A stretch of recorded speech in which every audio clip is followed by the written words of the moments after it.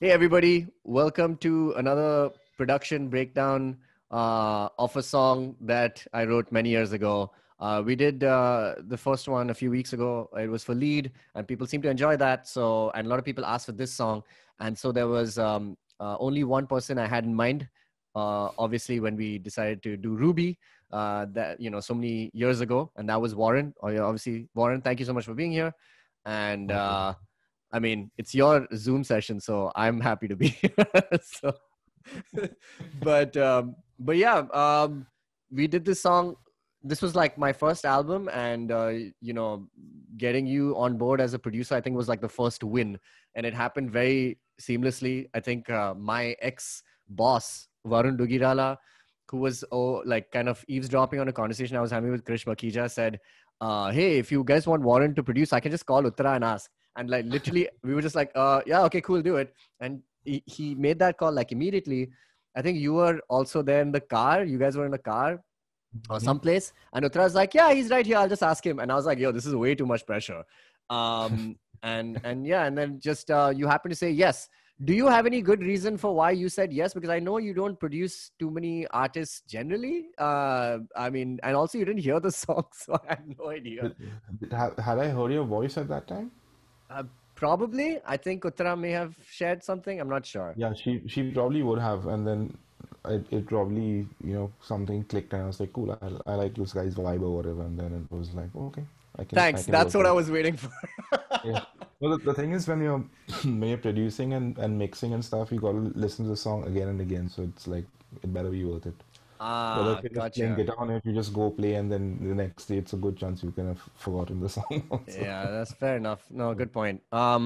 So yeah, man, the story of this album, which came out November 5th of 2014, we recorded in August, and I remember it very distinctly being like I thought that because we jammed the album in 3 days and we tracked it in 3 days, so it was like a 6 or 7 days mostly. And I was just thinking at that point, I was just like, oh, all albums are this easy to make. I'll make like six albums. And then I the think it next was shorter than that. I think it was shorter. Our actual recording time, I think we had 4 days, if I'm not mistaken. And then there was some time to mix it and do Yeah, some yeah, we mixed small it over the things. course of like I'd say September, August, September. Yeah, and Yeah. then I think I took it home and or did I mix it at Cotton no, Press? you mixed it at home because I remember coming over to your place and going over It the tracks with you. that's right because it's still on my drive. Yeah, I know. We're just lucky you had this session because I have the stems that you gave. Well, not even stems. I just have the audio files. Like all the history of the files, You have the and backup of the my session. yeah. I mean, it's also a Cubase file which I don't have. So I was like, you're the only person I can actually go to do this. So hey, we're gonna go through some of the stems or the tracks that we have here. And you have gone through it after a really long time. I've actually still not been able to hear just the individual tracks, but you have. Is there anything really different from like, or is there anything really interesting that you found about these tracks that you recorded so long ago that you're like looking at now and just hearing back? I'm kind of pleasantly surprised upon how it still holds up. Though I wish we could have like maybe had the tools that I have now at that time just to make it sound a little because I did a remix on it using what I've got now. Yeah. To me, it sounds a little you know, deeper, wider, whatever you want to call it. Right. But I wish we had some of those toys back then. I think we were working on a kind of a limited. I I didn't mean, really it, have. it, it was that, and it was also just like it was a pretty quick assignment overall. Yeah, it was Like it very was. quick, and it wasn't like just this one song. How many we do? We Like did five? five. We did five songs. Yeah. Yeah. So it was like this was just one of those five songs. So I didn't really have like an entire day to sit and. Yeah. Also, just the other thing that is kind of interesting about this, which has changed like vastly from the way we make songs now, at least for Tejas and stuff like that, Mhm. is that this was like pretty like old school, bare bones, like in the sense that it's guitars, bass, drums, Yeah, acoustic everyone is guitar, one and room. vocals. Yeah, and we tracked all of it together, which I also found like again, I also thought then I was like, oh, track all the instruments together.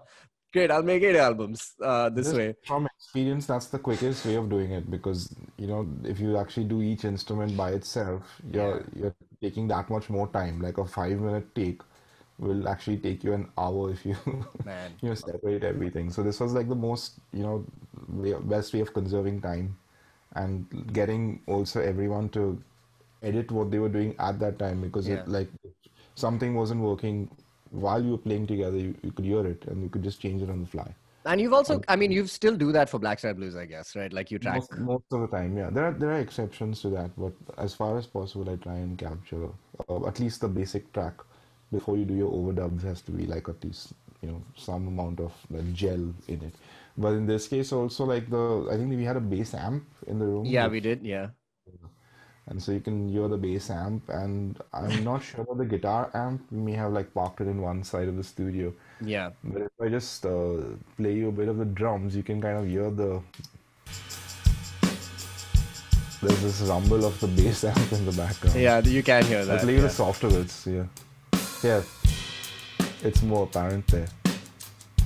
And even in the overheads there, and in the room mic. That room mic would have actually Yeah, picked you up can. Yeah, the you can pick it up most in the room. Yeah. Yeah, and it's kind of, if you get the bleed to sound good, it works in your favor because it makes everything sound a little bigger. Yeah, you've always said that, like, there's something that you said even back then, which is like it kind of makes the glue of the like song Yeah, kind of makes everything kind of sit together it well. puts Give it. everything in the same sonic space. Otherwise, what you have to do is judiciously send everything to the same reverb, just bits of it, which I do now with a plugin called Ocean Way Reverb. But Okay. just actually capturing it in the mics, it just makes things a little, Right. gives them more space and depth.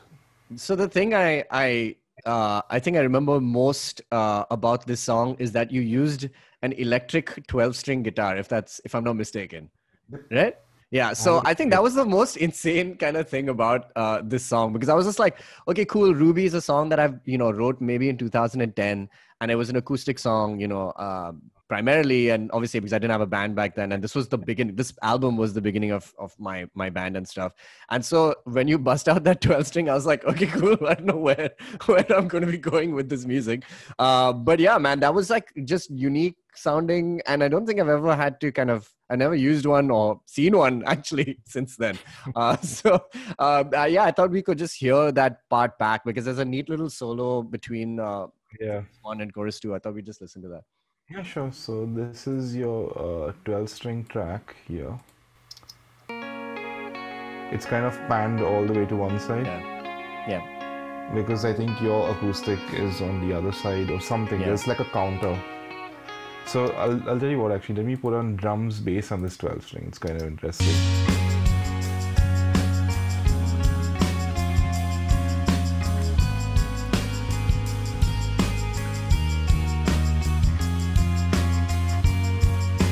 Very like Eagles kind of Yeah. guitar part of it.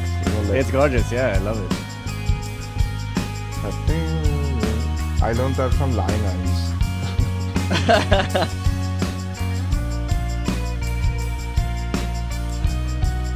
It's often also in the higher register kind of Yeah. really. And here comes that nicely. solo. Yeah.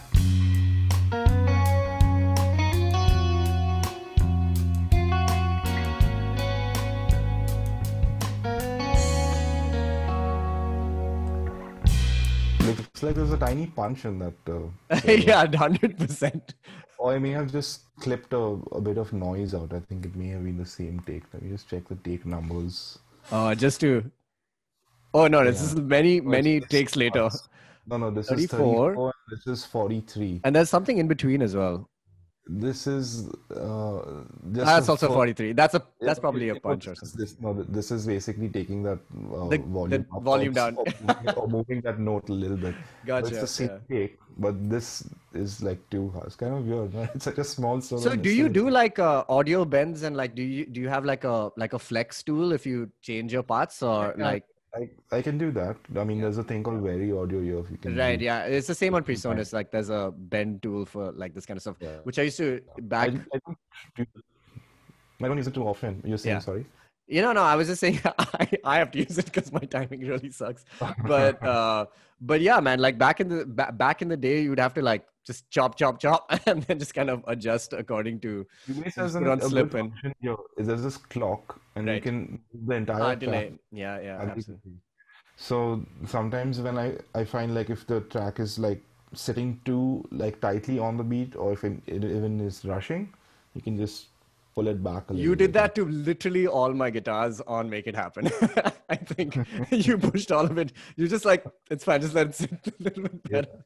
And I was just like, yeah, okay, that actually makes a huge difference, because it's not always if it's exactly on the grid, it sounds a little too like mechanical. I don't know. Sometimes it doesn't work, It but it yeah, also depends upon the bass and drums. If they are kind of like pushing, yeah, and just to line up with that.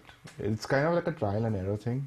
Sometimes it can go either way. Sometimes I need to nudge it ahead as well. If it's like right. the guy is like too relaxed for whatever reason, just No, for move it. sure. Yeah, then move it back. Yeah, earlier. Another thing about this song, which I actually love and has become pretty iconic for when we played, is Adil's bass line in Yeah, the verse. in the verse, right? Yeah, I think I remember I had that conversation you had with him. You were just like, maybe, try and find like a more melodic, like walking kind of thing. And it Yeah. just came out really nicely. I think he already had that But something like yeah. that. What I remember telling him is, when it starts to go to the five on Exactly. I remember that one also yeah, very clearly. because Yeah. your guitar part is it's a 4 and a 1, It's a 4-1, yeah. but the moment you put that, And then there's an ascending kind of. yeah, Yeah, I remember that. now it goes to the 6 minor and back to the Yeah. 5. The 5 is there. It's like the 1 over the 5. Yeah, yeah, But yeah. interestingly, I don't know, maybe you can remember this. Why do we have two guitar I'll tell tracks? you why. I do remember. I think, and I swear to God, this may be the first time I'm admitting it, but I think one guitar is out of tune. Okay. And It says acoustic guitar DI and acoustic guitar stereo. Did we stereo mic your we did acoustic guitar? stereo mic it after the fact. So the DI is what we tracked, I think, probably during the live recording of it. Or maybe not. I'm not Yeah, sure. they're actually two separate takes. I think you double track the Yeah, yeah, acoustic. yeah, yeah, yeah. Because I can kind of hear the stereo mic thing Yeah, panned a the little band. to but they are two separate takes. There's no like even It's when not two mics on the same guitar for sure, right? yeah. No, there's one DI and one stereo mic. Okay. Sounds Oh, very that's cool what you've though. used to create the stereo?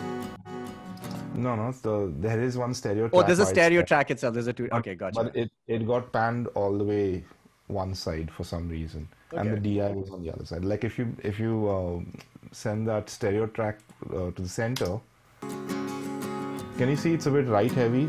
Yeah, it is right heavy. So I was like, okay, fine, just send it all the way to the right, and use this as the left counter, and it worked out Yeah. quite well. You get all this. Yeah. Have you But I ever? remember that one guitar being like really out of like tune. Not out of tune, not really out of tune, but it was Yeah, kind of out. But we were just like, cool, we just add another guitar, make it sound like chorusy and yeah, like, just chorusing effect. yeah, Yeah. exactly. And then it works. Have you Yeah. ever heard a band called Big Head Todd and the Monsters? No, I haven't. Okay, you may like them, but it's got a similar kind of a guitar sound. I'll Okay. have to find the song. A nice band. They always reminded me of like early Zero before we Oh, became nice. like a rock band. Yeah. Oh man. So yeah, that was that part. And this wanted to hear Adil's that walking like that Bass, line. right? Yeah. Once. Let me put that on. Where is it? Oh, sorry. He comes in, I think, a It's little on bit the later first verse, yeah, in the when beginning of the vocal verse. comes, right? Yeah. Here we go.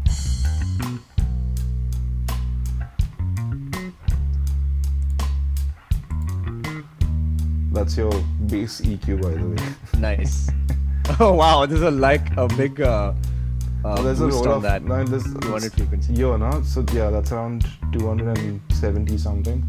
Just because I take out all that low mid from the kick drum and then I put it back on the bass so they sit together better. Ah, guys, this is a lesson for me also. Yeah, I see, swear. without your EQ, can you hear this?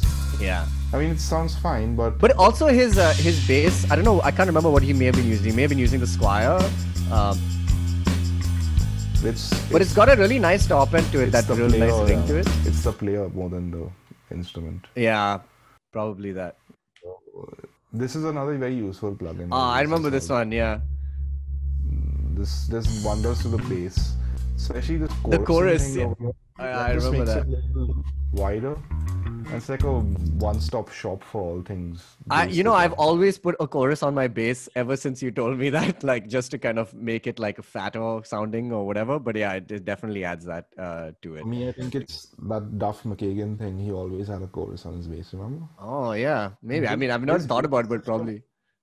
his bass is such an integral part of GNR. Mm, Just the growling thing. Like you hear it, like okay, it's GNR. It's like a nice. very distinctive sound. Anyway, apart from the bass, remember these tambourine and shaker overdubs? Yeah. So, who did that? Did Al do it? Probably Al did it. Yeah. Yeah, Alok. he was cornering the percussion department at the time. Yeah, I mean, like, there's some integral stuff that he's done on this record, particularly on like songs like "The Next Best Thing." Yeah. Um, yeah, so What was much faith we had in him that we hard panned his percussion to one side and kept the acoustic on the other side at the beginning of that song. But yeah, but and yeah, this shaker vibe, though? Solo the shake. Or just a cheeky, yeah, cheeky, cheeky, just a cheeky, cheeky. classic. Right.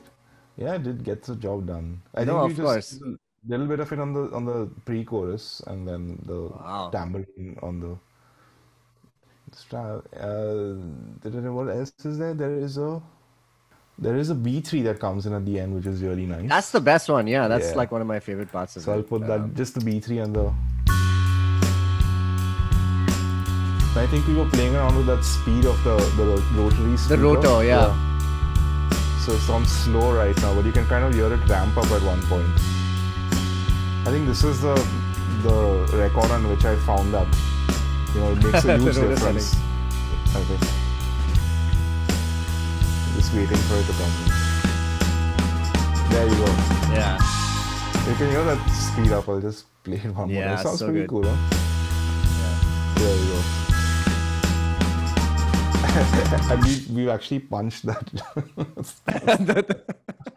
Must have been like really like into getting it exactly right or something, but it does sound cool. So No, maybe, it's it's my only regret sometimes playing this song as a trio see, a lot of the times. Yeah, it's just that missing that the rotor. final take on this whole thing, right? It's like take 15. So after we've done 12 and 13, like it's That we just ended. Oh, let's just get that. yeah, for sure. It's like some forensic work going on here. And we tracked this to a click, right? Like this is all on This is, it's 82 BPM. 82. I Man, think a static, it doesn't change. These are the cool bits here. These R's. yeah. And these things always sound so weird by themselves when you put them into.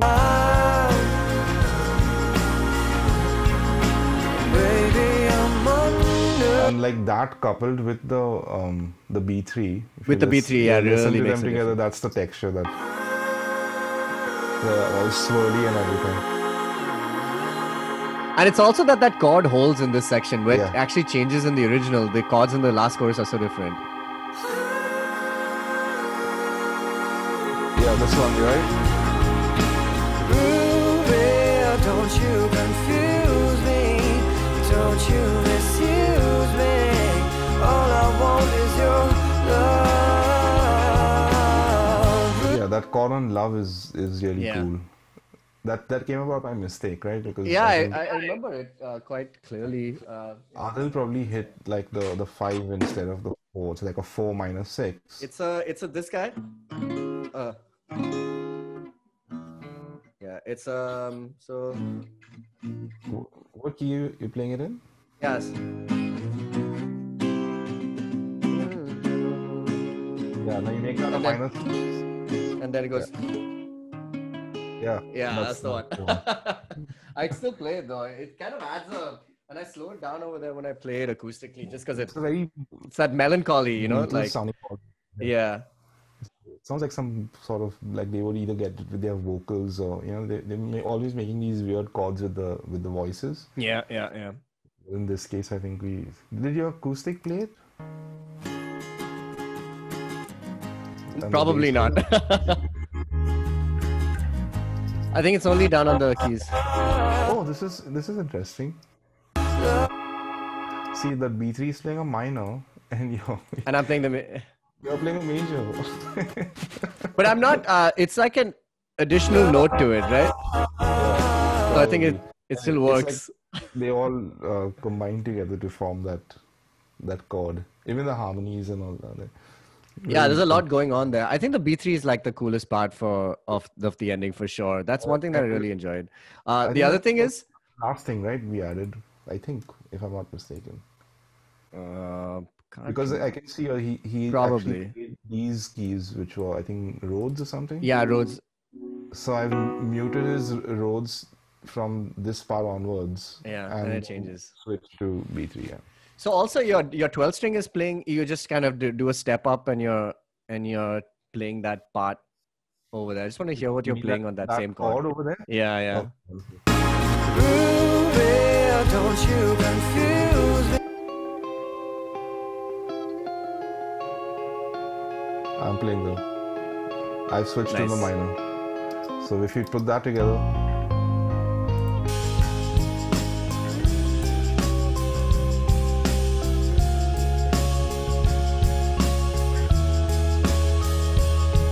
Oh, that bass note is killing it. the That's so bass good. is what makes the chord Yeah, special. yeah, for sure. That one is awesome. Yeah. You said you redid my vocal chain from the original. Did you make Yeah. any? Because I remember this very clearly. I was just like, man, Warren, I don't like my vocals. He's just like, this is your first album. You only get this much time to record your vocals. And I was just Yeah. like, okay, cool. I guess this is what we're going with. But what did you do like differently here? Or I think I didn't have some of the plugins that I use on the original session, so I had to redo it. yeah, I was trying to sub them one by one, and I was like, screw it, let me just do it from scratch. So just the DSO, I guess. yeah. I think this was there originally, that stayed. I Then think we were this using is a SM7B to record the vocals, if I'm not mistaken. yeah, I think we did, Yeah. if I'm not mistaken, because if we were tracking with you playing acoustic, that 7B would have been your vocal mic. Yeah. And then there's this 1176 compressor. I think we probably used the Waves version Yeah. before. And a little bit of bump on the top.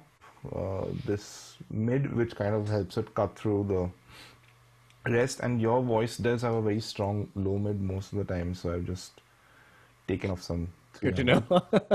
I think that is true though. Yeah. in this case, because I think this is like one of the widest ranges of all your songs on the album, because you went from like really low notes at the start to It like is, yeah. Yeah.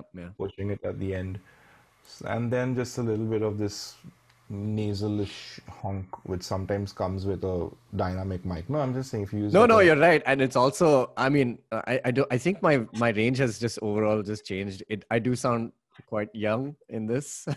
Just so that and your vocal reverb, we just use good old Valhalla. classic. There's a Classic. preset called Vocal Air, which you just bring it up on a default setting. It seems to work, and then I just play with this decay time depending on the song. Do you automate the reverb for the track, or is just that's like a general I guy? think we just have a static Yeah. send. Oh, hang on. What automate? I think I'm automating your volume on this. Yeah, I can see that. Yeah, that's it. That's all. The only automation I've got is just pushing you up on the choruses, maybe. Yeah. Like as more layers come in, you need to just bump the voice up. Yeah, it's interesting that most of these songs, I think in the beginning, we didn't have a lot of DTs or like harmonies or anything like that in the We just had like a stock mono harmony for this.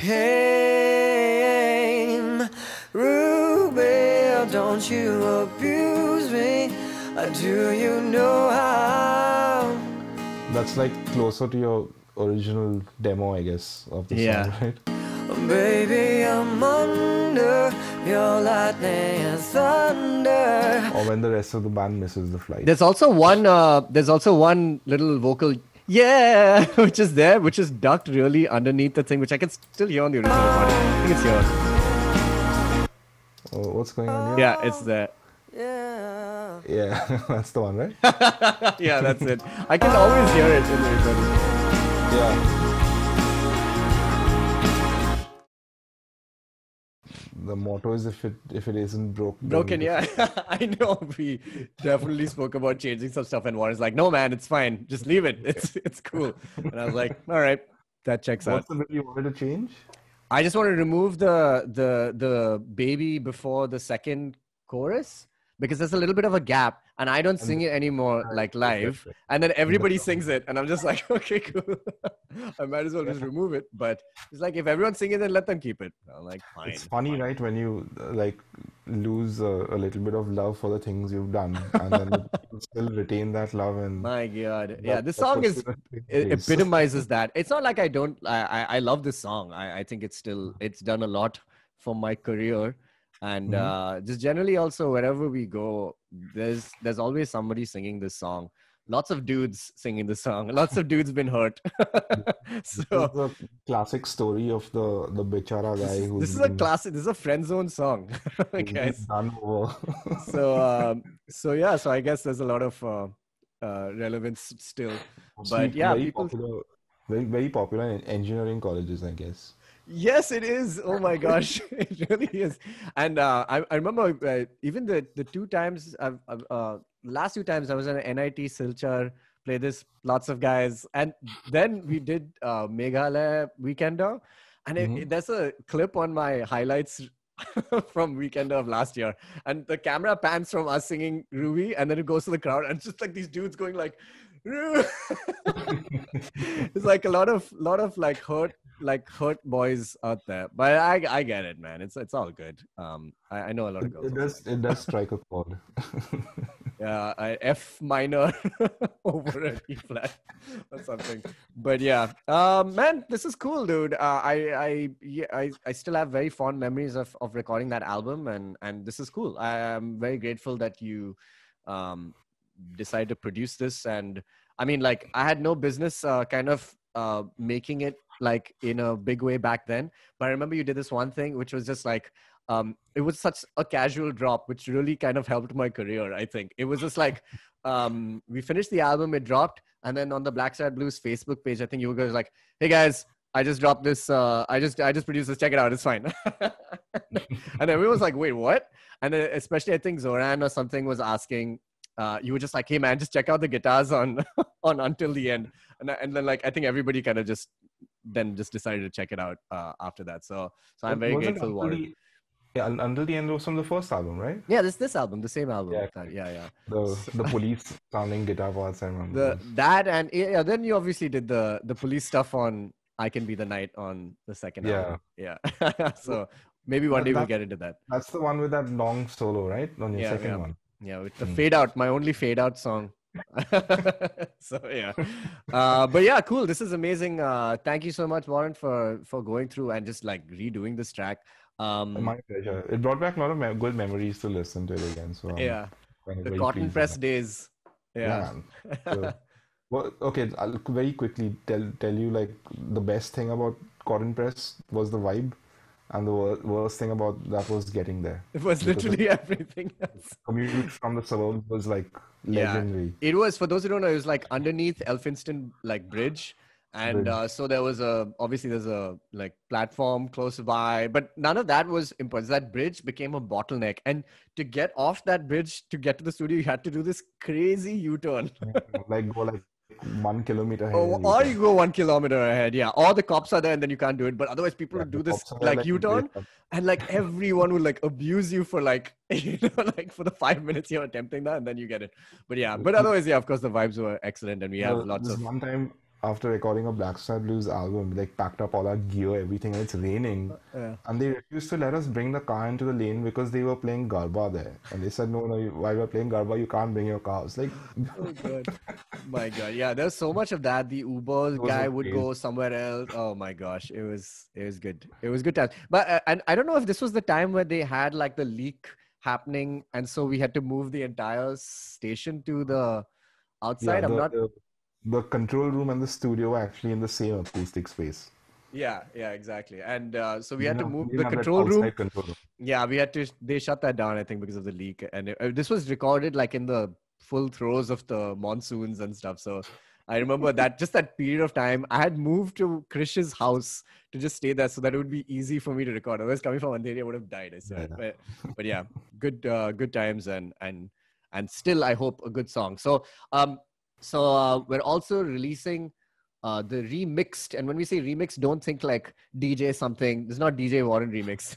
This is just an actual remix of the original tracks, and a remaster. And we're going to be putting out on the anniversary of Small Victories, and we have Warren to thank for that. So thanks, Warren, for giving this chill remix for it, and it's sounding better than ever, I think. And yeah, we're just happy to put it out just as for fun and for everybody to remember that time, and for me also just generally, and for everybody who was involved. So yeah, man, thanks a lot, Warren. Generally this is cool. And if you guys like any of these kinds of like production-y breakdown things, let me know what other songs you want to do in the comments. Like, share, subscribe. You know how it is. So yeah, that's that. Thanks a lot, guys. Thanks, Warren. Thanks a lot, man. Thanks, man. See you.